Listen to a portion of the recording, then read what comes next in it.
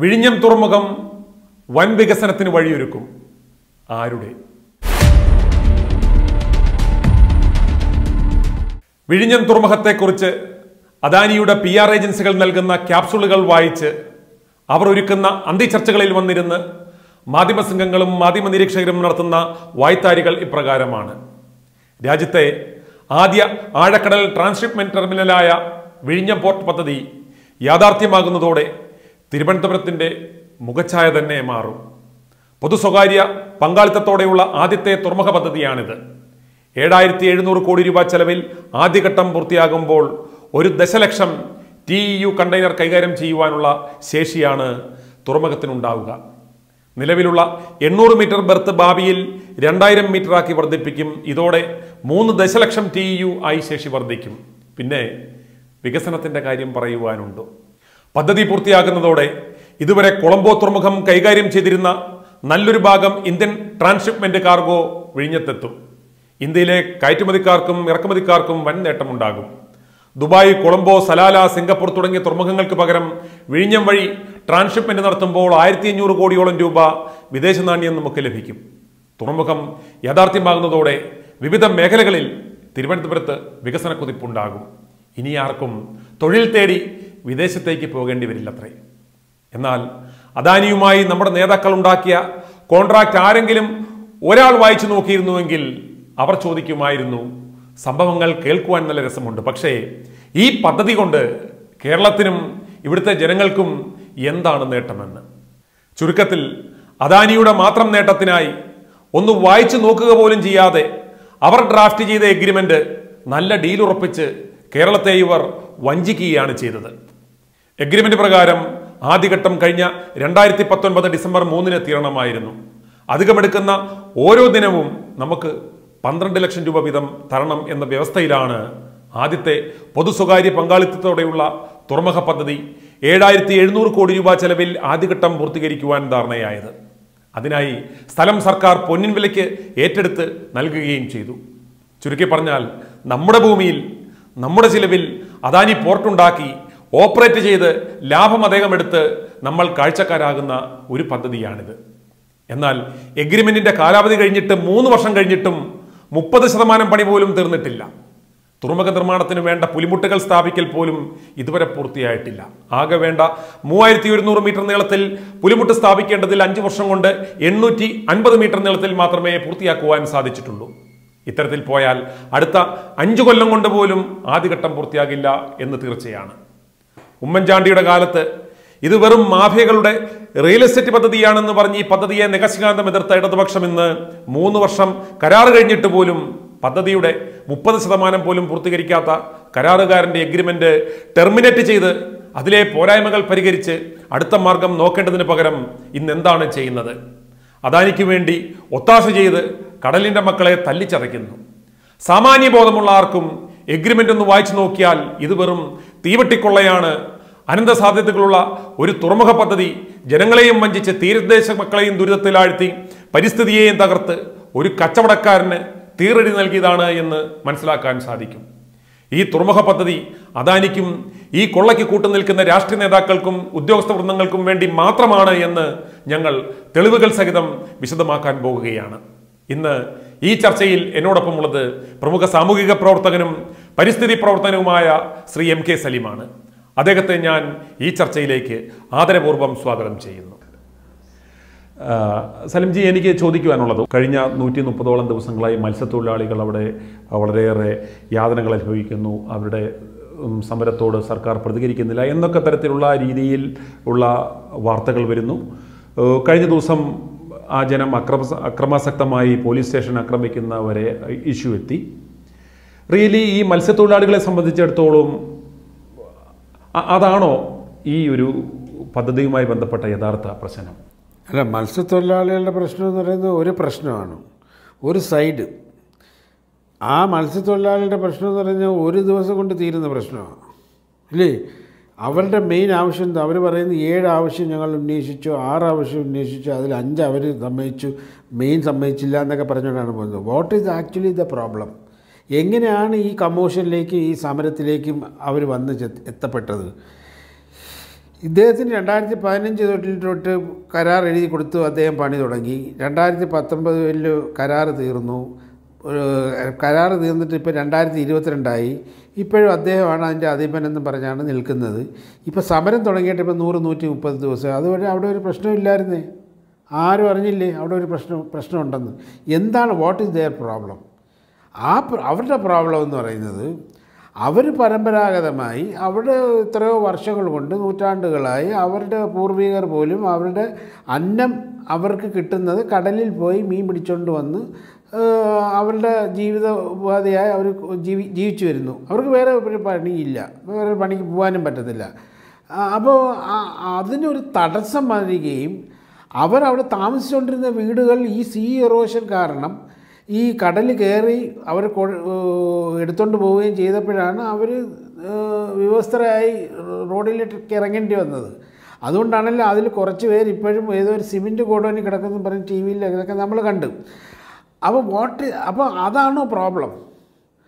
പക്ഷേ blessing in disguise എന്ന് English പറയുന്ന പോലെ ഈ യഥാർത്ഥ കള്ളം, ഈ യഥാർത്ഥ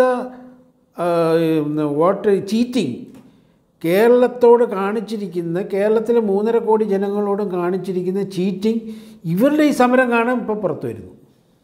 അതിനൊരു നിമിത്തമായി.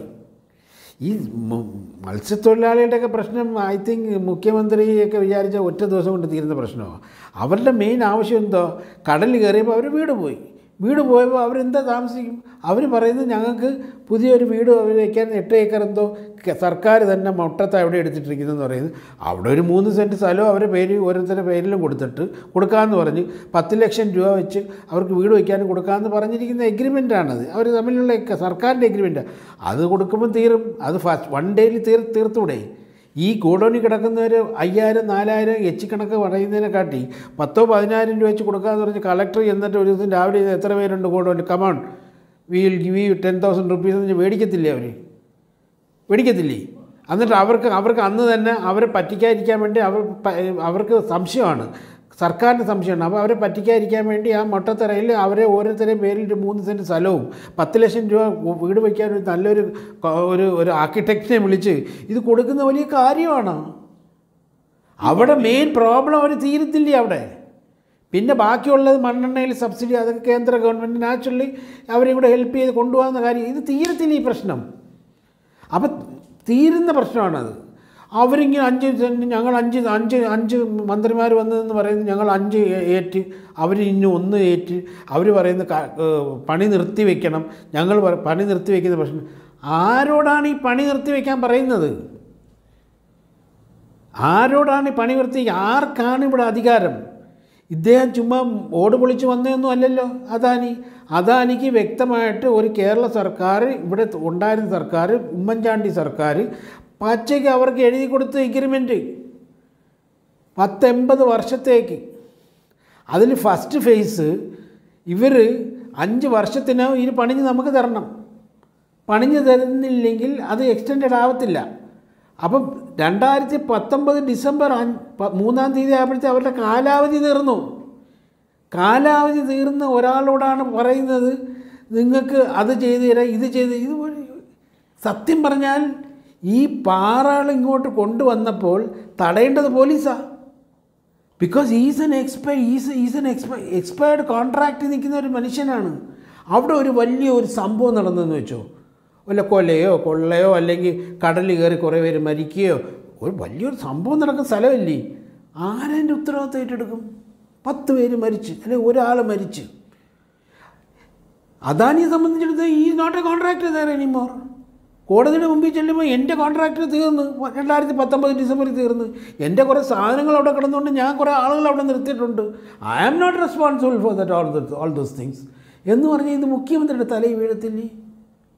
എന്താ കളിയാണ്? ഇത്രയും ഗുരുതരമായ ഒരു കൃത്യവിലോപം, അതായത് ഒരു കോൺട്രാക്റ്റ് തീർന്ന് ഒരു 2 മാസമോ 3 മാസമോ പല റീസണുകളാൽ എക്സ്റ്റെൻഡ് ചെയ്ത് മേ ബി കൊടുക്കാം. പക്ഷേ 3 വർഷത്തിലേറെയായ ഒരു കോൺട്രാക്റ്റ് എക്സ്പയർ ആകുകയും 3 വർഷം കഴിഞ്ഞിട്ടും അത് പുതുക്കി നൽകാതെയും ആ പുതുക്കി നൽകാതെ തന്നെ ആ കോൺട്രാക്ടർ ആ പദ്ധതിയുമായിട്ട് മുന്നോട്ട് പോവുകയും ചെയ്യുന്ന ഇത്രയും ഗുരുതരമായ ഒരു വിഷയമുണ്ടായിട്ടും ഇവിടെയുള്ള ഒരൊറ്റ മാധ്യമങ്ങളും ഇത് ചർച്ചാ വിഷയമാക്കിയില്ല.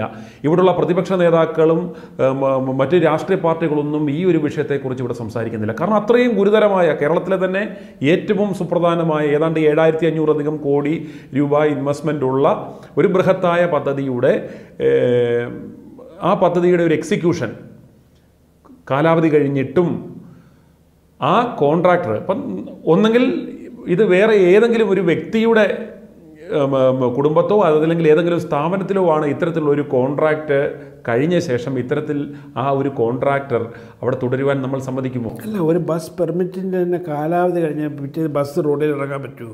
ഒരു ഇൻഷുറൻസ് നമ്മൾ എടുക്കാറുണ്ട്. ഇൻഷുറൻസിൻ്റെ കട്ട് ഔട്ട് ഡേറ്റ് 13/12/2019.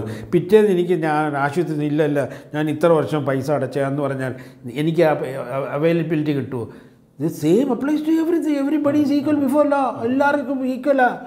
അപ്പോൾ ഇദ്ദേഹത്തിന് കൊമ്പൻ തുമ്പിക്കുകയൊന്നും ഇല്ലല്ലോ. 3 വർഷം കഴിഞ്ഞിട്ട് അദ്ദേഹത്തിന് കോൺട്രാക്ട്, എന്തുകൊണ്ട് ഈ കോൺട്രാക്റ്റ് എക്സ്റ്റെൻഡ് ചെയ്ത് കൊടുക്കുന്നില്ല? എന്തുകൊണ്ട് കോൺട്രാക്റ്റ് എക്സ്റ്റെൻഡ് ചെയ്ത് കിട്ടണമെന്ന് പറഞ്ഞുകൊണ്ട് അദ്ദേഹം സർക്കാരിനെ സമീപിക്കുന്നില്ല? അങ്ങനെ നടക്കുന്ന ഒരു അനധികൃതമായ ഒരു നിർമ്മാണത്തിനെതിരെ സർക്കാർ ഒരു ആക്ഷനും എടുക്കുന്നില്ല, അല്ലെ സർക്കാർ അതിന് വേണ്ടുന്ന ഒത്താശ ചെയ്ത് കൊടുക്കുന്നു, സംരക്ഷണം ഒരുക്കുന്നു. എന്നിട്ട് അങ്ങനെ കാലാവധി കഴിഞ്ഞൊരു കോൺട്രാക്ടർ തന്നെ സർക്കാരിനെ കോടതിയെ സമീപിക്കുന്നു, എന്നെ തടസ്സപ്പെടുത്തുന്നു എന്ന് പറഞ്ഞ് ആടിനെ പട്ടിയാക്കുന്നു. പറഞ്ഞു തരാം. കഴിഞ്ഞ മാസം എനിക്ക് കിട്ടിയ ഒരു RTA അനുസരിച്ചുള്ള ഒരു പേപ്പറാണ്. RTA എന്ന് പറയുന്നത് ഇത് പാർലമെൻറ്റ് പാസ്സാക്കിയതൊരു നിയമമാണ്. പാർലമെൻറ്റ് പാസ്സാക്കി കഴിഞ്ഞാൽ അത് ലോ ആയി ഇല്ലേ? അത് കോടതി പോയാലും ഇത് ലീഗൽ ഡോക്യുമെൻ്റാണ്. 25/10/2012 കേരള സർക്കാരിൻ്റെ അണ്ടർടേക്കിങ്ങിൽ വിഴിഞ്ഞം ഇൻ്റർനാഷണൽ സീ പോർട്ട് ലിമിറ്റഡ്, അവരാണല്ലോ അവിടെ കേരള സർക്കാരിന് വേണ്ടി ഇവരുമായിട്ട് പണിയുന്നത്, അവരെഴുതി തന്നിരിക്കുകയാണ്, whether the cut off date to complete the construction work of the വിഴിഞ്ഞം harbour has been extended by the Kerala government. ഞാൻ ചോദിച്ചു, as the schedule completion of first phase expired on 3/12/2019. ഇതെല്ലാവർക്കും ബാധകമാണ്. അദാനിക്ക് മാത്രമല്ല, വേറെ ഏതൊരു കോൺട്രാക്റ്റിനും ഇത് ബാധകമാണ്. പിന്നെ അല്ലെങ്കിൽ ഡേറ്റ് ഒന്നും വെക്കേണ്ട, ചുമ്മാ കയറി പണിയുടെ എന്ന് പറഞ്ഞാൽ മതിയല്ലോ. ഇയാൾക്ക് ഇഷ്ടമുള്ള പണി തീർത്ത് തന്നാൽ മതിയെന്ന് പറഞ്ഞാൽ മതിയല്ലോ. Expired on 3/12. ഇന്നിപ്പോൾ എത്ര? 2022. 3 വർഷമായി. 3 വർഷമായിട്ടും അദ്ദേഹം അവിടെ എൻ്റെ അധിപനായിട്ട് നിൽക്കുക. എന്നിട്ട് അയാൾ പാറ കൊണ്ടുവരുന്നവരെ പോലീസ് തടയുന്നതിന് പകരം അവിടുത്തെ മത്സ്യത്തൊഴിലാളികൾ തടയുന്നു. മത്സ്യത്തൊഴിലാളികൾ തടയുമ്പോൾ അവിടെ സമാന്തരമായിട്ട് ഈ മത്സ്യത്തൊഴിലാളികളെ തോൽപ്പിക്കാൻ വേണ്ടി കുറച്ച് പാർട്ടിക്കാരും ചേർന്ന് അവരെ ആക്രമിക്കുന്നു. ആ ആക്രമണമാണ് പോലീസ് സ്റ്റേഷനിൽ ചെന്ന് അവസാനിച്ചത്. ഈ പോലീസ് സ്റ്റേഷനിലൊക്കെ ചെന്ന് പിടിക്കാമെന്ന് വെച്ചാൽ ഇതൊക്കെ എവിടെ ചെന്ന് അവസാനിക്കുന്നതെല്ലാം നിയമം കയ്യിലെടുക്കാൻ തുടങ്ങിയ ആളുകൾ നിയമം കയ്യിൽ, അതിനൊക്കെ ആരാണിത് വഴിവെച്ചത്? എന്നിട്ട് ഞാൻ ചോദിച്ചു വീണ്ടും, ഈ കേരള സർക്കാർ, ഇത് കേരള സർക്കാരിൻ്റെ അണ്ടർടേക്കിങ്ങാണ്, ഇത് നോബഡി ക്യാൻ ഡിസോൺ ചെയ്യാൻ പറ്റത്തില്ല. എന്നിട്ട് ഞാൻ ചെയ്ത് ഇവർക്ക് ഇത് നീട്ടിക്കൊടുത്തിട്ടുണ്ടോ? നീട്ടിക്കൊടുത്തിട്ടില്ല. അവർ പറയും, no, government of Kerala has not given any extension of time to the കൺസെഷനെയർ. ഇത് ഏതെങ്കിലും ഒരു ചാനൽ ഇത് വാർത്തയാക്കുന്നു, ചർച്ചയുടെ ചർച്ചയില്ലേ, അങ്ങോട്ടും ഇങ്ങോട്ടും വഴക്ക്, ഓരോ രാഷ്ട്രീയ പാർട്ടികളെ കൊണ്ടുവന്നിരുത്തി അങ്ങോട്ടും ഇങ്ങോട്ടും പണ്ടത്തെ കാര്യവും എല്ലാം പറഞ്ഞ് ബോറടിപ്പിക്കല്ലേ. This is an issue. 7525 കോടി രൂപ മുടക്കുന്ന ഒരു പ്രോജക്റ്റ്, കണ്ണിലുണ്ണിയായ ഒരു പ്രോജക്റ്റ്, സ്വപ്ന പദ്ധതി, കോൺട്രാക്റ്റ് എക്സ്പയർ ആയി അവിടെ നിൽക്കുന്നു. അവിടെ ഒരാൾ മരിച്ച് ആര് ഉത്തരവാദിത്തം ഏറ്റെടുക്കും? ആരെങ്കിലും കൊന്നവിടെ കൊണ്ടിട്ട് ആര് ഉത്തരവാദിത്തം ഏറ്റെടുക്കും? അങ്ങനെ ഞാനിവിടുത്തെ കോൺട്രാക്ടറല്ല. എന്നിട്ട് ഞാൻ ചോദിച്ചു, information as per the concession agreement, the project completion schedule can be extended only if there is any force majeure, even under the concession. നോക്കി കേരള സർക്കാർ എഴുതി തന്ന പിണറായി സർക്കാരിൻ്റെ കീഴിലുള്ള force major on delay on account of reasons attributable to the authority, the project completion schedule cannot be extended. 2019 December 3 contract expire ചെയ്തതെങ്കിലും കാരണവശാൽ ഈ നീട്ടിക്കൊടുക്കാൻ പറ്റുമോ എന്ന് ചോദിച്ചപ്പോൾ കേരള സർക്കാർ എനിക്ക് എഴുതി തന്നിരിക്കും, ഇറ്റ് കനോട്ട് ബി എക്സ്റ്റെൻഡഡ്. അങ്ങനെ എക്സ്റ്റെൻഡ് ചെയ്യണമെന്നുണ്ടെങ്കിൽ if there is any force majeure even under the concession for delay on account, ഒരുപാട് ആൾക്കാർ പ്രോജക്റ്റ് കംപ്ലീഷന് വേണ്ടി വരണം. വീണ്ടും ഇവർ നീട്ടിക്കൊടുക്കണമെങ്കിൽ കേന്ദ്ര സർക്കാർ ഇടപെടണം. വയബിലിറ്റി ഗ്യാപ്പ് ഫണ്ട് ഏതാണ്ട് 1000 കോടിയുടെ അടുത്ത് കൊടുത്തിരിക്കുന്നു. എംപവേർഡ് കമ്മിറ്റി വരണം, എല്ലാവരും വരണം. വന്നാലേ ഇത് നീട്ടിക്കൊടുക്കാൻ പറ്റത്തുള്ളൂ. കൊടുക്കാതിരിക്കുക ചേട്ടാ, it is not our problem. The problem is that it is not been extended. അങ്ങനെ ഒരു സാഹചര്യം ഉണ്ടായാൽ ഇത്തരത്തിലുള്ള ഇവരുടെ ഈ പദ്ധതികൾക്ക് തടസ്സമാകുമെന്ന് കരുതിയായിരിക്കത്തില്ലേ ഒരുപക്ഷെ ഇത് വളരെ രഹസ്യമായി ഈ ഒരു കാലാവധി കഴിഞ്ഞു എന്നുള്ള ആ ഫാക്ടർ വളരെ രഹസ്യമാക്കി വെച്ച് ഇദ്ദേഹത്തിന് ഒരു ഫ്രീ ആയിട്ട് റൈഡ് ചെയ്യുവാനുള്ള എല്ലാ സംവിധാനങ്ങളും സർക്കാർ ഒരുക്കി കൊടുത്തത്? അതല്ലെങ്കിൽ ഈ പദ്ധതിയുടെ തുടക്കത്തിൽ ഇത്രത്തോളം ശക്തമായിട്ട് എതിർത്ത പിണറായി സർക്കാർ ഇവർക്ക് വേണ്ടുന്ന എല്ലാ ഒത്താശകളും പിന്നീട് ചെയ്തു കൊടുക്കുന്നത് നമ്മൾ കണ്ടു. അപ്പോൾ ഈ കോൺട്രാക്റ്റ് പീരീഡ് കഴിഞ്ഞിട്ടും ഇത് വളരെ രഹസ്യമാക്കി വെച്ച് ഈ പദ്ധതി അതല്ലെങ്കിൽ വീണ്ടും ഇത് എക്സ്റ്റെൻഡ് ചെയ്യണമെന്നുണ്ടെങ്കിൽ ഇത്തരത്തിലുള്ള മറ്റു പ്രോട്ടോക്കോളുകളെല്ലാം അവർക്ക് ദുഷ്കരമാകാൻ സാധ്യതയാകുമെന്ന് എൻവിസേജ് ചെയ്തായിരിക്കത്തില്ലേ ഇത്തരത്തിൽ രഹസ്യമായി ഇവർക്ക് വേണ്ടുന്ന സപ്പോർട്ട് ചെയ്ത് കൊടുക്കുന്നത്? അല്ല, ഇന്നലെ തന്നെ ഇവിടെ ഒരു ഓൾ പാർട്ടി മീറ്റിംഗ് നടന്നിരുന്നു. സത്യം പറഞ്ഞാൽ അവരവിടെ പോയത് ഒരു പോസ്റ്റ്മോർട്ടം നടത്താനാണ്. എന്തുവാ, ഒരു ചാപിള്ള ചത്ത കുഞ്ഞിൻ്റെ നോക്കിയ അവിടെ എങ്ങനെ പ്രശ്നം തീർത്ത് വീണ്ടും അങ്ങനെ കൊണ്ട് പണിയിക്കാൻ. അല്ലാതെ അയാൾ അവിടെ എക്സ്പയർഡായി നിൽക്കുന്ന ഒരാളുടെ സംസാരിക്കാനല്ല ചെന്ന്. എന്നിട്ട് ചില ലീഡേഴ്സൊക്കെ ഞാൻ എന്താണെന്ന് ചോദിച്ചാൽ എനിക്കൊന്നും അറിഞ്ഞൂടാന്ന് പറഞ്ഞ് ഇറങ്ങി വരും. Because it is not going in to their head. അപ്പോൾ ചാപിള്ളയായിപ്പോയി. ഞാൻ ബഹുമാനപ്പെട്ട മുഖ്യമന്ത്രിയുടെ തൊഴു കൈയോടെ പറയും, എന്തിനാ ഈ ചാപിള്ളയുടെ പിതൃത്വം നിങ്ങൾ ഏറ്റെടുക്കുന്നത്? ഇത് വഞ്ചന ചെയ്തിരിക്കുക. കാര്യങ്ങളിലേക്ക് കടക്കാം. സാർ, ഇപ്പം ആ ഒരു വിഷയത്തിലേക്ക് നമുക്ക് വരുന്നതിന് മുമ്പ്, അതായത് ഈ പദ്ധതിയെ സംബന്ധിച്ചിടത്തോളം കേരളത്തിൻ്റെ സ്വപ്ന പദ്ധതി, ഈ പദ്ധതി വന്നു കഴിഞ്ഞാൽ തലസ്ഥാനത്തിൻ്റെ മുഖച്ഛായ തന്നെ മാറ്റും. കേരളത്തിൽ അനേകായിരങ്ങൾക്ക് തൊഴിലവസരങ്ങളുണ്ടാവും. കേരളത്തിൽ നിന്ന് ഒരാൾക്ക് പോലും വിദേശത്തേക്ക് ജോലി തേടി പോകേണ്ടി വരത്തില്ല. ടൂറിസം ഇവിടെ ഡെവലപ്പ് ചെയ്യും. അതുപോലെ ഇവിടെ കൂടുതൽ ഇൻഡസ്ട്രീസ് വരും. ഇതിനോടനുബന്ധിച്ച മേഖലകളെല്ലാം വമ്പിച്ച വികസനം വരുമെന്നെല്ലാം. എന്നിട്ട് ഈ പദ്ധതി വരുന്നതിലൂടെ ഇത് കേരളത്തിൻ്റെ മൊത്തത്തിലുള്ള പ്രതിച്ഛായ മാറ്റും. ഇതുമൂലം വമ്പിച്ച ബിസിനസ് സാധ്യതകളാണ് കേരളത്തിന് വരുന്നത്. തുടക്കം മുതൽ തന്നെ വമ്പിച്ച വരുമാനം, കോടികളുടെ വരുമാനം ഈ പദ്ധതിയിൽ നിന്ന് കിട്ടും എന്നൊക്കെ മോഹന വാഗ്ദാനങ്ങൾ നൽകിയാണ് ഈ പദ്ധതിക്ക് വേണ്ടി പദ്ധതി വരണമെന്നും മുറവിളി കൂട്ടുന്നവർ പറയുന്നത്. പക്ഷേ ഈ പദ്ധതിയുടെ വിശദാംശങ്ങൾ പരിശോധിച്ചു കഴിഞ്ഞാൽ ഈ പദ്ധതി എത്രത്തോളം കേരളത്തിലെ ജനങ്ങൾക്ക് പ്രയോജനകരമാണ്, കേരള സംസ്ഥാനത്തിന് പ്രയോജനകരമാണ്? അല്ല, അതിൽ വരുന്നതിന് മുമ്പ് എനിക്കൊരു കാര്യം ബഹുമാനപ്പെട്ട മുഖ്യമന്ത്രിയോട് പറയാനുണ്ട്. അദ്ദേഹം നിരപരാധിയാണ്. അദ്ദേഹം എല്ലാം ഇത് എഴുതി കൊടുത്ത്. ഇപ്പോൾ ഉമ്മൻചാണ്ടി ഇരുന്ന സമയത്ത് ഒരിക്കലും ഇത് ചെയ്തുകൂടാത്തതാണ് ഉമ്മൻചാണ്ടി ഈ കൊല ചെയ്ത് വെച്ചിരിക്കുന്നത്. ഇദ്ദേഹം ഇതിൻ്റെ പിതൃത്വം ഏറ്റെടുക്കേണ്ട എന്ന് പറയുന്ന കാര്യം എന്ന് വെച്ചാൽ ഇന്നലെ തന്നെ അവർ പോലീസ് സ്റ്റേഷൻ ആക്രമിച്ചു. അങ്ങേയറ്റത്തെ നിരുത്സാഹപ്പെടുത്തേണ്ടതും അങ്ങനെ ഒരിക്കലും പ്രോത്സാഹിപ്പിക്കപ്പെട്ടുകൂടാത്തൊരു കാര്യം. എന്തിനവർ പോലീസ് സ്റ്റേഷനിൽ പോയി? പോലീസ് സ്റ്റേഷനിൽ ഇപ്പോൾ ഇത്ര അക്രമം ഉണ്ടായി, അടിപൊട്ടി എത്രയോ പേര് ആശുപത്രി കിടക്കുന്നു. അപ്പം എന്നിട്ട് ആ കേസിൽ ആ സ്പോട്ടിൽ വരാത്ത പിതാവിൻ്റെ ആർച്ച് ബിഷപ്പിൻ്റെ പേരിൽ കേസെടുത്ത് ഗൂഢാലോചനയ്ക്ക്. അപ്പോൾ Y case was taken against arch bishop because he is the head of the Latin Catholic സഭ ഇല്ലേ? അത് കണക്ക് മുഖ്യമന്ത്രി ഈ സ്റ്റേറ്റിൻ്റെ ചീഫാണ്. അവിടെ ഒരു പ്രശ്നം നടന്നാൽ അങ്ങനെ എക്സ്പയർഡ് കോൺട്രാക്റ്റ് ആയാൽ it will fall automatically on your head. There is no doubt about it. അപ്പോൾ എന്തിനാണ് നിങ്ങൾ നിരപരാധിയ മുഖ്യമന്ത്രി ഇതെല്ലാം കൂടെ എടുത്തിങ്ങനെ തലയിൽ വയ്ക്കുന്നത്? You take up the phone, ask K Ragesh to ring up the not attorney or advocate general, tell it is an expired contract. അദ്ദേഹം പുതുക്കി തരണമെന്ന് വരികയാണെങ്കിൽ നിങ്ങൾ പുതുക്കി കൊടുക്കാതിരിക്കുകയോ ചെയ്. It is an expired contract. It cannot go on like this. It will have heavy repercussions. ഭയങ്കരമായ repercussions ഉണ്ടായി. ഇതിങ്ങനത്തെ repercussions അല്ല. ഇനി കോടതിയിലൊക്കെ പോകുമ്പോൾ എങ്ങനെ നിങ്ങളിങ്ങനെ നീട്ടിക്കൊടുത്തു എന്ന് ചോദ്യം വരത്തില്ലേ? ഇത് ഒരു കോൺട്രാക്റ്റ് തീർന്നു കഴിഞ്ഞാൽ കോൺട്രാക്റ്റ് പുതുക്കി കൊടുക്കും. അതല്ലെങ്കിൽ പുതിയൊരു കോൺട്രാക്റ്റ് എഴുതും. ആ കോൺട്രാക്റ്റിലേക്ക് പോകുമ്പോഴത്തേക്ക് പ്രശ്നം തീർന്നല്ലോ. You can be safe. അല്ലെങ്കിൽ പിതാവിൻ്റെ പേരിൽ ഇപ്പം ഗൂഢാലോചന കേസ് വന്ന പോലെ മുഖ്യമന്ത്രിയുടെ പേരിൽ കേസ് വരും.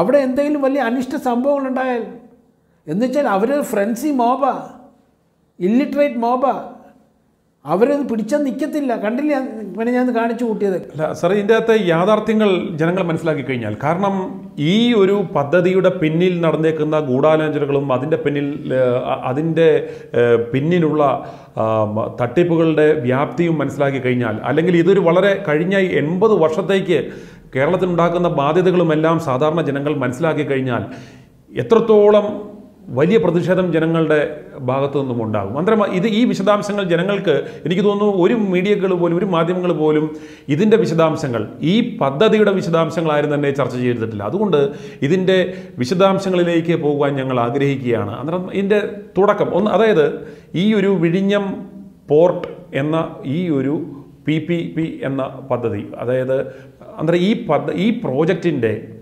പോരായ്മകൾ, അതല്ലെങ്കിൽ ഇപ്പോൾ ഇവരീപ്പോൾ കൊട്ടിഘോഷിക്കുന്ന പോലുള്ള മേന്മകളാണോ ഉള്ളത്, അതല്ലെങ്കിൽ ഈ ഒരു പദ്ധതിയുടെ ഇൻഡെപ്ത് നമ്മൾ പോയി കഴിഞ്ഞാൽ ഉള്ള പോരായ്മകൾ എന്തൊക്കെയാണ് എന്ന് ഒന്ന് ചൂണ്ടിക്കാണിക്കാൻ പറ്റുമോ? അല്ല, ചൂണ്ടിക്കാണിക്കുന്നതിന് മുമ്പ് ഒരു കാര്യം പറയാനുള്ളത്, ഞങ്ങളെപ്പോലുള്ള സാധാരണക്കാർ എന്തെങ്കിലും വന്ന് പറയും, വെറുതെ വന്ന് പറയല്ല. ഇതൊക്കെ ഞങ്ങളെ മുമ്പിൽ നമ്മൾ പഠിച്ചു, അല്ലെങ്കിൽ നമ്മൾ ഇത് അക്വയർ ചെയ്ത് നമ്മൾ തന്നെ അതിൽ കുറച്ച് കുഴപ്പങ്ങളുണ്ടെങ്കിൽ നമ്മൾ V are coming and telling it. അത് വികസന വിരോധികളൊന്നുമല്ല. അവിടെ ഒരു വലിയ സൂപ്പർ പോർട്ട് വന്നാൽ ഏറ്റവും കൂടുതൽ സന്തോഷിക്കുന്നത് ഞാനായിരിക്കും.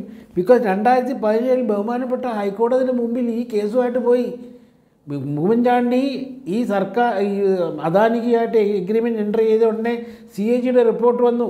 ആ CAGയുടെ റിപ്പോർട്ട് വായിച്ചുണ്ടെങ്കിൽ എനിക്ക് തന്നെ ദേഷ്യം വന്നു. ദേഷ്യം വരാൻ കാരണമെന്ന് പറയുന്നത്, അതിനകത്ത് എഴുതിയിരിക്കുന്ന ഈ കേരളത്തിൻ്റെ 3.5 കോടി ജനങ്ങളെ വഞ്ചിച്ചുകൊണ്ട് എഴുതിയിരിക്കുന്ന ഒരു കരാറാണത്. ആ കരാർ ഞാൻ പറയല്ല വഞ്ചിച്ചെന്ന്. നിങ്ങൾക്കതാ എൻ്റെ കയ്യിലിരിക്കുന്ന നാനാവതി പ്രസാദ് സിംഗ് എന്ന് പറയുന്ന ചീഫ് ജസ്റ്റിസ്, അന്ന് ഞാൻ പോയ കേസ് 2017, വർഷം 5ആയി, ആരും അറിഞ്ഞില്ല. ഞാൻ പോയി ഇതെല്ലാം ചൂണ്ടിക്കാണിച്ചുകൊണ്ട് പറഞ്ഞ ഫസ്റ്റ് ഡേയിൽ അന്നത്തെ chief justice division bench Nanavati Prasad Singh, Raja Vijayaraghavan sir judge ഇപ്പോഴും ഉണ്ട്. WPC 27/408 ഞാൻ കൊടുത്ത പബ്ലിക് ഇൻട്രസ്റ്റ് ലിറ്റിഗേഷനായിട്ട്, ഞാൻ പെറ്റീഷനായിട്ട് ഒരു വക്കീലിനെ ഞാൻ വെച്ചില്ല. എന്തോന്നറിയാം, ഫസ്റ്റ് ഡേയിൽ അദ്ദേഹം അത് മനസ്സിലാക്കി. ഇദ്ദേഹം മലയാളി പോലും അല്ല ഈ ജഡ്ജ്. എന്തോന്നറിയാം അങ്ങനെ എഴുതി തന്നത്, ഓർഡർ ഇട്ടത്. ഒന്ന് വായിക്കാമോ സാർ? ഒരു പ്രസക്ത ഭാഗം ഞാൻ വായിക്കാം. That the state was a loser from day 1 to the end of the concessionary period of 40 years. ആദ്യത്തെ 40 വർഷം 30 വർഷമാണ് സാധാരണ PPP പ്രോജക്റ്റിന് കൊടുക്കുന്നത്. 10 വർഷം ജമ്പ് ചെയ്ത് മുഖ്യമന്ത്രി ഉമ്മൻചാണ്ടി, K. ബാബു എല്ലാവരും കൂടെ ചേർന്ന് 40 വർഷത്തേക്ക് കൊടുത്തു. ആരോട് ചോദിച്ചു? അത് ക്യാബിനറ്റിൽ കൊണ്ടുവന്നോ? ഇല്ല, ഒന്നും കൊണ്ടുവന്നില്ല. നേരിട്ട് അങ്ങ് 40 വർഷം കൊടുത്തതിൻ്റെ കണക്കിൽ ചീഫ് ജസ്റ്റിസ് എഴുതി വെച്ചിരിക്കുക. സ്റ്റേറ്റ്, ഏത് സ്റ്റേറ്റ്? ആന്ധ്ര, കർണാടക ഒന്നും അല്ലല്ലോ, Kerala state. That the state will be A loser. നിങ്ങൾ ഈ കരാറുമായിട്ട് മുന്നോട്ട് പോവുകയാണെങ്കിൽ ഈ 40 വർഷം കൊണ്ട് നഷ്ടമല്ല, നിങ്ങൾക്ക് വേറെ ഒന്നും കിട്ടില്ല. ഞാൻ പറയല്ല, ഇത് ആർക്കും ഇത് MK സലീം എന്ന് പറഞ്ഞിട്ട് പറയല്ല, വെല്ലുവിളിക്കാനൊന്നും. ഇത് ചീഫ് ജസ്റ്റിസ് 27/408 2017 WPC. നിങ്ങളെ വീട്ടിലിരിക്കുന്ന ഇതിൽ ലോഗിൻ ചെയ്യും, you can get this order. എന്നിട്ട് അദ്ദേഹം അവിടെ നിർത്തിയില്ല. One of the things pointed out was the total revenue earned by this. ഇദ്ദേഹം ചോദിച്ചല്ലോ, ആങ്കർ ചോദിച്ചല്ലോ, ഇതുകൊണ്ട് വല്ല ഗുണവുമുണ്ടോ എന്ന്.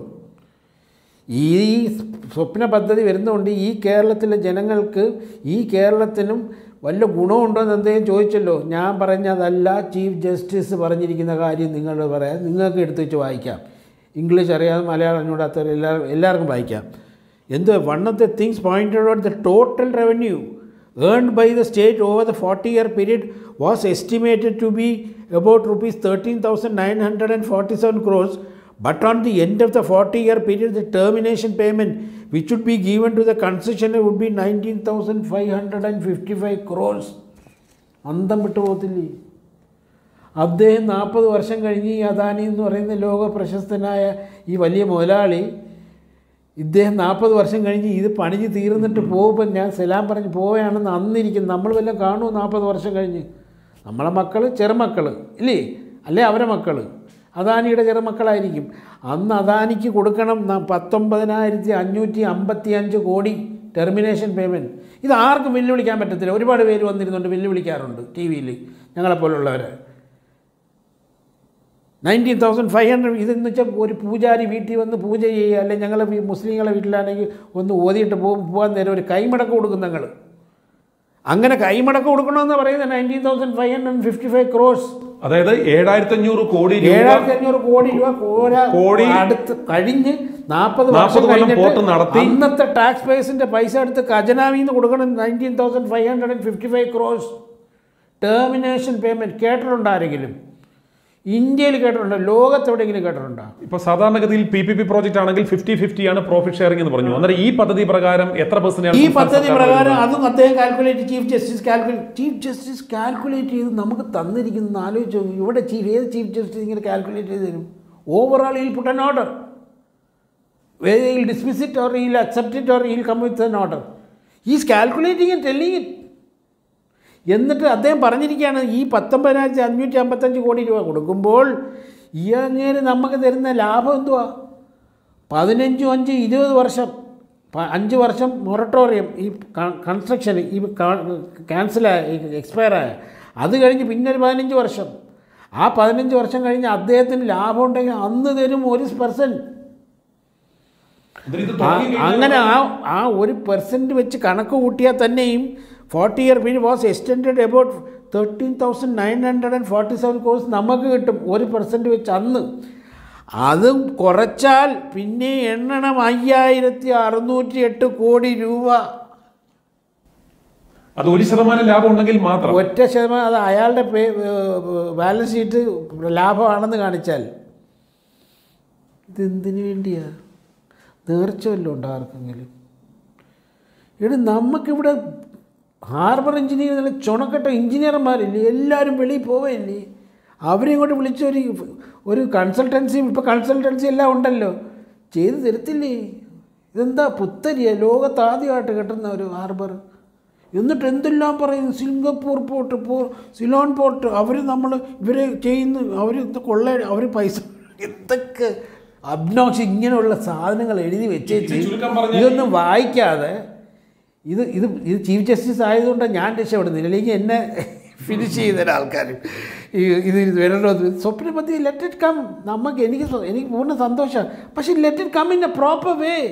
ഈ മുറി കയറി വരുന്നതിനൊരു വാതിലുണ്ട്, അപ്പുറത്തൂടെ അല്ല കയറി വരേണ്ടത്. ഇത് അപ്പുറത്തൂടെ അല്ലേ ചാടി കയറി അതിനകത്ത് നിൽക്കുക.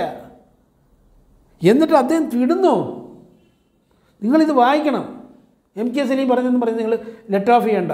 നിങ്ങളെ മൊബൈലുണ്ട്, നിങ്ങൾ ഇതടി ഹൈക്കോടതിയുടെ സൈറ്റിൽ ചെല്ല്, ഈ നമ്പർ WPC 27408 എഴുതിയിട്.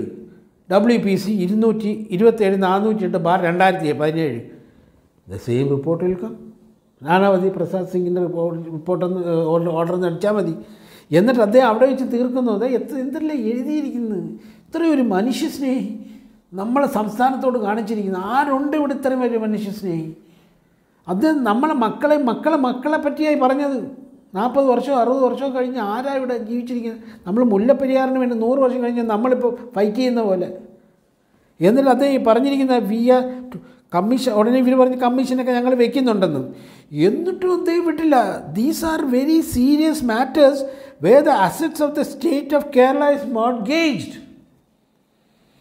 എൻ്റെ പൊന്ന് അറ്റോർണി, പൊന്ന് സാറേ എന്ന് നമ്മൾ പറയാറുണ്ടല്ലോ, അതുകൊണ്ട് അദ്ദേഹം പറയാം, ഇത് സീരിയസ് ആയിട്ട് നിങ്ങൾ നിങ്ങളെ അസറ്റ്സ് എല്ലാം, സ്റ്റേറ്റിൻ്റെ അസറ്റ്സ് എല്ലാം ഒരു വ്യക്തിക്ക് നിങ്ങൾ പണയം വെക്കുക ഈ എഗ്രിമെൻ്റ് അനുസരിച്ച്.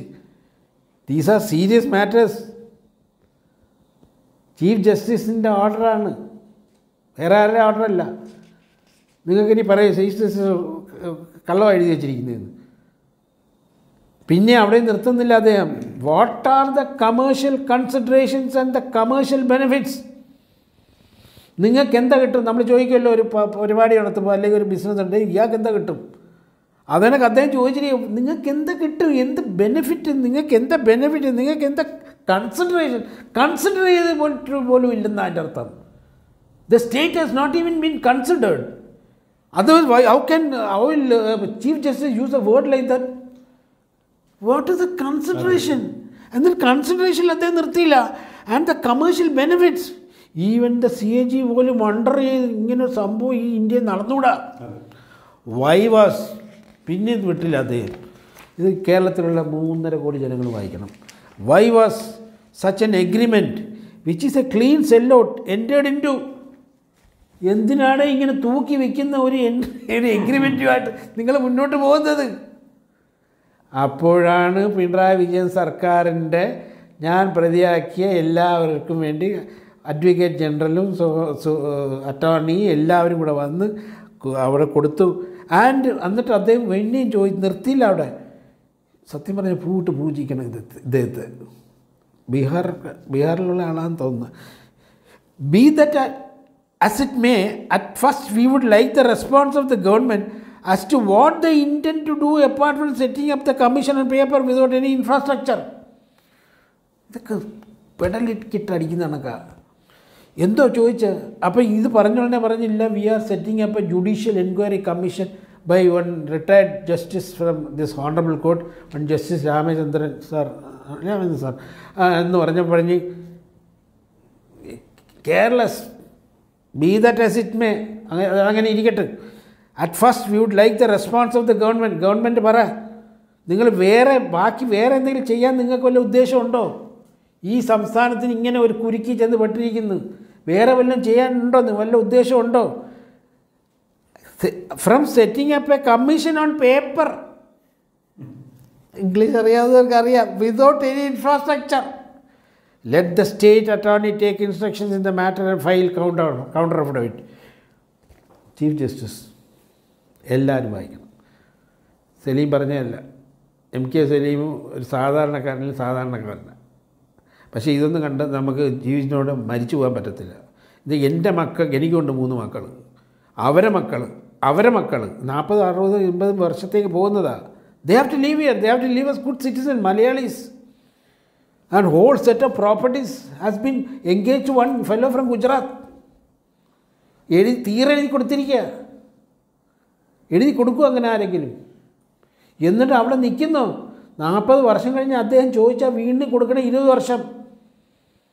അത് കഴിഞ്ഞാൽ പിന്നെയും കൊടുക്കണം. അപ്പോൾ എവിടെ ചെന്ന് മുല്ലപ്പെരിയാറിനെ ഓവർടേക്ക് ചെയ്യത്തില്ലേ? എന്നിട്ടൊരു വാക്ക് കോടതിയുടെ CAG ചൂണ്ടിക്കാണിച്ചതാണ്, നിങ്ങളിത് പീരീഡ് കഴിയുമ്പോൾ തിരിച്ചു തരണമെന്ന്. ഒരു വീട് വാടകയ്ക്ക് കൊടുക്കുമ്പോൾ നമ്മൾ എഴുതും അടിപൊളി, ഒന്ന് കേടുകൂടാതെ തിരിച്ചു തരണമെന്ന്. അത് CAG ചൂണ്ടിക്കാണിച്ചിരിക്കുന്നത്.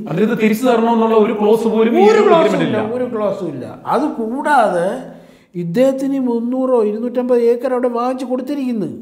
ഈ സ്റ്റേറ്റ് ഗവൺമെൻറ് വാങ്ങിച്ച് കൊടുത്തതിൽ ഒരു ഭാഗം അബൌട്ട് 30% സംതിങ് ഒരു ടൗൺഷിപ്പ് അദ്ദേഹത്തിന് അവിടെ ബിൽഡ് ചെയ്യാൻ.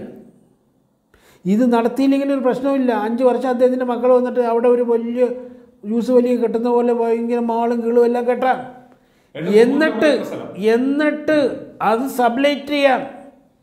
നമ്മളെ സ്ഥലം പാവപ്പെട്ട മത്സ്യത്തൊഴിലാളികളെ ഡിസ്പ്ലേസ് ചെയ്തിട്ട് എടുത്ത സ്ഥലം, എന്നിട്ട് അത് സബ്ലെറ്റ് ചെയ്തിട്ട് ഈ കൺസെൻറ്റ് പോവുകയാണെങ്കിലും അങ്ങേര് തിരിച്ചു തരണ്ട നമുക്ക്. നമ്മൾ പിന്നെ അന്നത്തെ സർക്കാർ ആ വാടകയ്ക്ക് ഇരിക്കുന്നവരുമായിട്ട് ഫൈറ്റ് ചെയ്യണം. അപ്പം നിങ്ങൾ ചിന്തയിൽ ഇത് നല്ല പ്രോപ്പറായിട്ട് ഇന്ന് ഒരു PPP പ്രോജക്റ്റ് ഇതിനകത്ത് എഴുതി വെച്ചിട്ടുണ്ട്.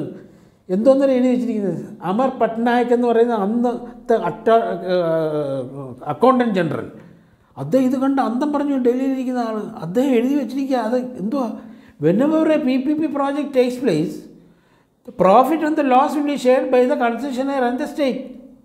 Here the concessionaire seems to be running away with all the profits. എടുത്തു വെച്ച് വായി.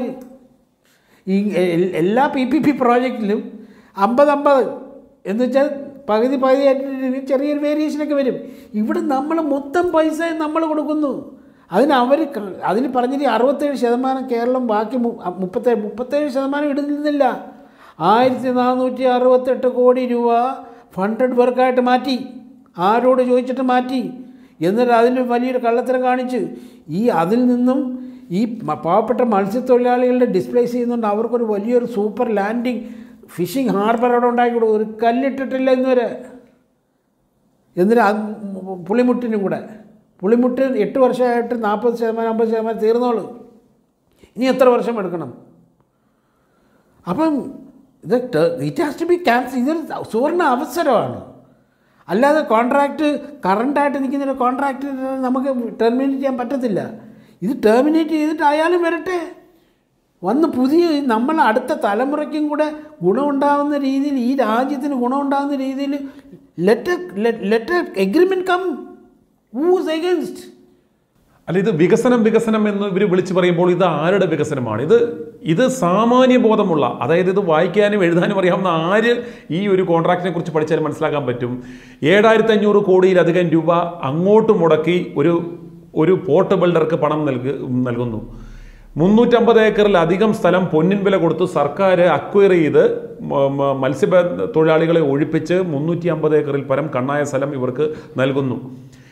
ഒരു കൺസ്ട്രക്ടറായ ഒരു പോർട്ട് ബിൽഡർ ഈ കാലയളവ് നമ്മൾ പറയുന്ന ആ ഒരു കണ്ടീഷൻ അനുസരിച്ച് ആ വന്ന ബിൽഡറുടേതായി ഈ എൻഡെയർ പദ്ധതി, അതിൻ്റെ പ്രോഫിറ്റ് 40 വർഷത്തോളം വെറും പ്രോഫിറ്റ് ഉണ്ടെങ്കിൽ 1% മാത്രം സംസ്ഥാന സർക്കാരിന് തരിക, ബാക്കി എല്ലാ ബെനിഫിറ്റും അദ്ദേഹത്തിന് എടുക്കുക. ഈ 25 വർഷത്തിന് ശേഷം ഉണ്ടെങ്കിൽ മാത്രം അതെ ഇത്തരത്തിൽ സ്ട്രഗിൾ ചെയ്ത് ഇത്രത്തോളം പാരിസ്ഥിതിക പ്രശ്നങ്ങൾ, ഇതിൻ്റെ പാരിസ്ഥിതിക പ്രശ്നങ്ങളെക്കുറിച്ചൊന്നും നമ്മൾ ഇതുവരെ ചർച്ച ചെയ്തിട്ടില്ല. ഇതിൻ്റെ ഇത്രത്തോളം പാരിസ്ഥിതിക പ്രശ്നങ്ങൾ ഉണ്ടാക്കി, ഇത്രത്തോളം മത്സ്യബന്ധന തൊഴിലാളികൾക്ക് പ്രോബ്ലംസ് ഉണ്ടാക്കി, സംസ്ഥാന സർക്കാരിൻ്റെ പാവപ്പെട്ട ജനങ്ങൾ കൊടുക്കുന്ന ഇത്രത്തോളം ടാക്സും എടുത്ത് പണിയുന്ന ഈ പദ്ധതി ആർക്കു വേണ്ടി? ഈ പദ്ധതി കൊണ്ട് 1 രൂപയുടെ പ്രയോജനം ഇവിടുത്തെ സംസ്ഥാന സർക്കാരിനോ പ്രയോജനം കിട്ടുന്നില്ല. പിന്നെ ഇവരെ എന്ത് വികസനമാണ് ഇവർ കൊണ്ടുവരുന്നത് പറയുന്നു? നമുക്ക് മനസ്സിലാകാത്ത എന്ത് വികസനമാണ്? അല്ല, ഈ കണ്ടെയ്നർ വരുന്നത് ചാക്കിലായിരുന്നു. ഈ ചാക്ക് ചുമടെടുക്കുന്നവർക്കെങ്കിലും അതിനകത്ത് പോയി പണി. ഇത് കണ്ടെയ്നറാണ് വരുന്നത്. അപ്പോൾ ടെക്നിക്കലി ക്വാളിഫൈഡ് ആയിട്ടുള്ള കണ്ടെയ്നർ ഫോർക്ക് ലിഫ്റ്റ്സ് ആൾക്കാരാണ് ചെല്ലുന്നത്. അത് കപ്പലിൽ നിന്ന് പൊക്കി ലോറിയിലോട്ട് വെച്ച് കൊടുക്കും. അവിടെ തുറക്കുന്ന പ്രശ്നം അപ്പോഴേ ലോറി പോണ മൊത്തം തമിഴ്നാട്ടിലേക്കായിരിക്കും. ബിക്കോസ് അവിടെയാണ് ഏറ്റവും കൂടുതൽ ഫാക്ടറി. ഇത് ആഡംബര ക്രൂയിസുകളോ അങ്ങനെയുള്ള എന്തെങ്കിലും ആണോ അവിടെ? അങ്ങനെയൊക്കെ ബർത്ത് കൂടുതൽ വേണമെങ്കിൽ ചെയ്യാം. അതെല്ലാം ഡെവലപ്മെൻറ്റ് ഓഫ് ദ പ്രോജക്ട്സ് ഇതിനകത്ത് അതൊന്നും പറയുന്നില്ല. പക്ഷേ ഇതൊരു കണ്ടെയ്നർ ടെർമിനലാണ്. കണ്ടെയ്നർ ടെർമിനലിൽ ഇതേ സംഭവിക്കൂ. അപ്പം വെളിയിലുള്ള ഒരാൾക്ക് പോലും അവിടെ ജോലി കിട്ടത്തില്ല. ബിക്കോസ് എല്ലാം ടെക്നിക്കലി ക്വാളിഫൈഡ് ആയിട്ടുള്ള ആൾക്കാർ ഇപ്പം തന്നെ അവിടെ മതിൽ പോലെ കെട്ടി. ഇനിയിപ്പം ഈ സമരം തീർന്ന് എല്ലാം അവർ എഴുതി കൊടുക്കുകയാണെങ്കിൽ കോട്ടവാതിൽ വരും. SEZ സ്പെഷ്യൽ എക്കണോമിക് സോൺ, അവിടെ പോയി ആർക്കും കളിക്കാനൊന്നും പറ്റത്തില്ല. അപ്പോൾ entirely the whole thing will come under his hand and no buddy can go in side. അവിടെ പോയി സമരം ചെയ്യാൻ പോലും പറ്റില്ല. SEZ. അപ്പോൾ what will happen is that പുള്ളിക്കാരൻ ഗുജറാത്തിൽ നിന്ന് ആൾക്കാരെ കൊണ്ടുവരും.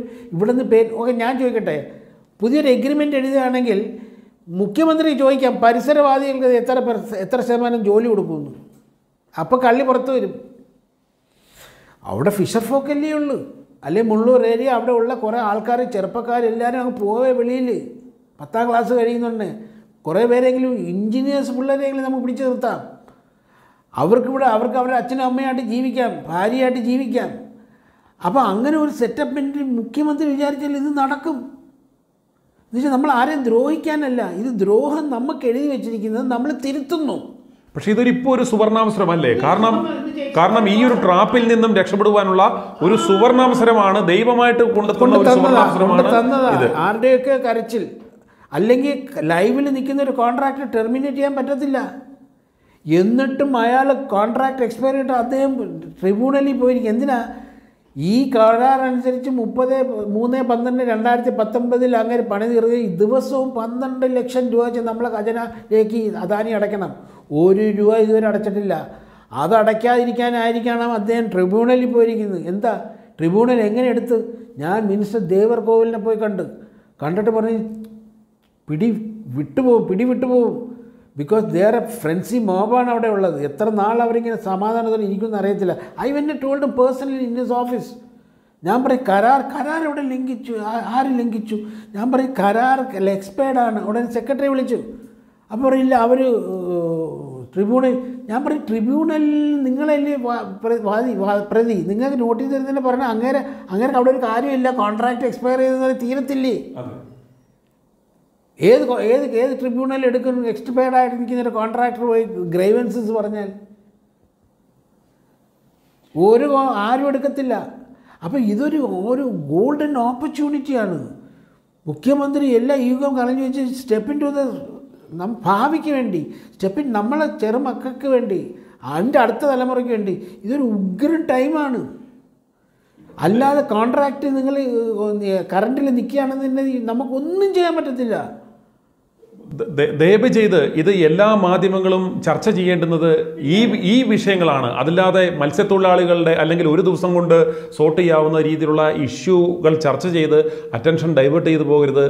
കേരള സംസ്ഥാനത്തെയും നമ്മുടെ തലമുറകളെയും തീറെഴുതി ഒരു മാർവാടിക്ക് തീറെഴുതി കൊടുക്കുന്ന തരത്തിലേക്കുള്ള ഒരു കോൺട്രാക്റ്റാണിത്. ഇതിൻ്റെ പിന്നിൽ ഈ കോൺട്രാക്റ്റുമായി ബന്ധപ്പെട്ട രാഷ്ട്രീയ കക്ഷികൾക്കും നേതാക്കന്മാർക്കും അവരുടെ പേഴ്സണൽ ബെനിഫിറ്റ്സിന് വേണ്ടി മാത്രം തയ്യാറാക്കിയ ഒരു കോൺട്രാക്റ്റാണ്. എത്രയും വേഗം ഈ കോൺട്രാക്റ്റ് അപാകതകൾ നിറഞ്ഞ, കേരള സംസ്ഥാനത്തിന് യാതൊരുവിധ പ്രയോജനവുമില്ലാത്ത, ആളുകളെ വഞ്ചിക്കുന്ന, ലൂട്ട് ചെയ്യുന്ന തരത്തിലുള്ള ഈ ഒരു കോൺട്രാക്റ്റ് പീരീഡ് ഇത് ഓൾറെഡി ഇതിൻ്റെ കാലാവധി കഴിഞ്ഞു. ആ കാലാവധി കഴിഞ്ഞതിനെ ടെർമിനേറ്റ് ചെയ്യുക. ബാക്കി കേരളത്തിനും ഇവിടുത്തെ ജനങ്ങൾക്കും പ്രയോജനകരമായ രീതിയിൽ നമ്മൾ ഒരിക്കലും വികസനത്തിനെതിരല്ല. കേരളത്തിൽ വികസനം വേണം, ഇവിടെ നല്ല പോർട്ട് വേണം, ഇത് സ്യൂട്ടബിൾ ആയിട്ടുള്ളൊരു പ്ലേസ് ആണെങ്കിൽ അവിടെ പോർട്ട് വരിക തന്നെ വേണം. പക്ഷേ അത് ഇതുപോലുള്ള തലമുറകളെ ലൂട്ട് ചെയ്യുന്ന തരത്തിലുള്ള ഒരു തട്ടിപ്പായി അരുത്. അന്നേരം ഇത് ദൈവമായിട്ട് കൊണ്ടുവന്ന ഒരു അവസരമാണ്. അതുകൊണ്ട് പൊതുസമൂഹം ഇതിൻ്റെ പിന്നിലുള്ള തട്ടിപ്പുകൾ അറിയുക. ഞങ്ങൾ ഈ ഒരു ചർച്ച സംഘടിപ്പിക്കുന്നത് തന്നെ ഇതിൻ്റെ പിന്നാമ്പുറത്തുള്ള തട്ടിപ്പുകൾ വിശദമാക്കുന്നതിന് വേണ്ടിയാണ്. ഇനി തുടർ ചർച്ചകളും ബാക്കിയുള്ള കാര്യങ്ങളുമെല്ലാം ഇതിനെ അടിസ്ഥാനമാക്കി വേണമെന്ന് അഭ്യർത്ഥിച്ചുകൊണ്ട് ഇന്നത്തെ ഈ ചർച്ച ഇവിടെ നിർത്തുന്നു. നന്ദി, നമസ്കാരം.